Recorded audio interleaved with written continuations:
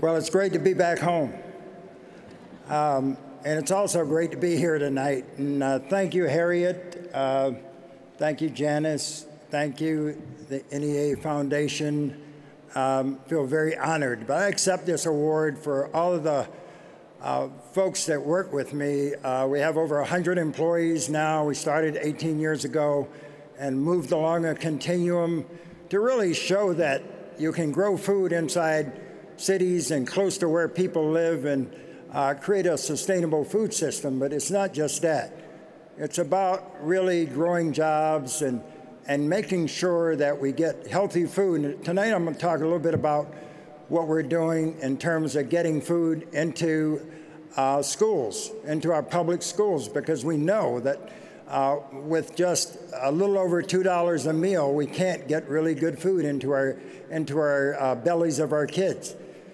But what we've done in Milwaukee, I'll talk a little bit about. We've been able to develop over the years a food system that we're able to work in partnership with Milwaukee Public Schools system, Cisco, which is a delivery system of foods into the public schools to be able to get our local food that we grow within a day, day and a half of production. And that's really important when we think about our food, because we've sit here tonight and really had a good meal, but we don't really think a lot about our food and where our food comes from. And we know that our food system is broken. We know that 1 out of 6 Americans a day are hungry. They go to bed every night hungry. We know our kids get up in the morning and they go to school, and many of those kids don't even eat the free breakfast that they get in school because they come to school late, many of our public school students, but they stop at the candy stores and they get candy, and then they really terrorize the teachers because they're all hyped up on sugars. But what we need to do is get back to the days where we did have a local food system, because I was in the back listening to all the folks from the different states, and in every state, back in the 30s and 40s, our food came from those states. But today, our food is shipped 1,500 miles away, and by the time it gets into our bellies, especially our kids, it's depleted of about 50% of its nutrient impact. So we need to get back to those days where food was grown closer to where we live. We can't continue to survive on the system we have today. We need to build a system that's local. That's what it's all about. And that system will make sure that our kids have the advantage of being able to learn, get their maximum ability to learn if they go to school with a full belly. Many of our kids can't learn. Research has proven that if kids go to school without eating, they really don't reach their maximum learning ability. So, and we're all responsible for this, because this is really about social justice and food justice, to make sure that everybody has access to the same food. That's what it's really all about.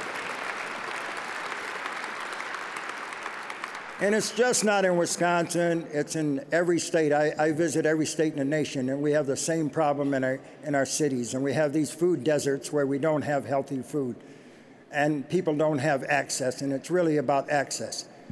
So as we think about educating our kids, we need to think about educating them about the food that they eat. It's really important that when we're talking about healthy food in the classroom, that when we march those kids down to the cafeteria, they're getting those things you're talking about. If we're talking about one of the top 5 foods like kale or blueberries, and we take them to the cafeteria and we're not feeding them kale or blueberries, we really have a problem, because kids don't understand that message. And like Alice Waters says, it is possible to have a garden in every school in America, because kids really need to learn about food, because when kids learn about food, they take that message back home, and their parents learn from the kids.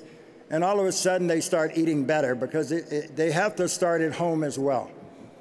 But we can do something about the food that we have in schools. We have to change the policy. We have this great opportunity with the Farm Bill coming up, the 2012 Farm Bill, and we can speak out about getting healthier food into our schools.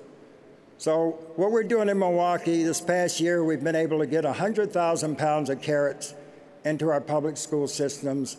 Over the last 2 years, we've been able to get sprouts and salad greens into our school system. So it's possible that we can do it, and we can do it on a local level. But it's all of our responsibility to make sure that happens, because everybody wants to live in these sustainable communities. As I go around the country, almost every city says they have this 2020 plan to become green and sustainable. But if we don't have a sustainable food system by 2020, you won't have reach that goal. So we really need to think about our food. It's the most important thing in our lives, our food. It's the one thing that connects everybody in this room, regardless of where you come from or who you are, is that we all have to eat food to survive. So why aren't we eating the best possible food, and why aren't we getting the same food to all people? We've been able to do that in Milwaukee in a number of different ways.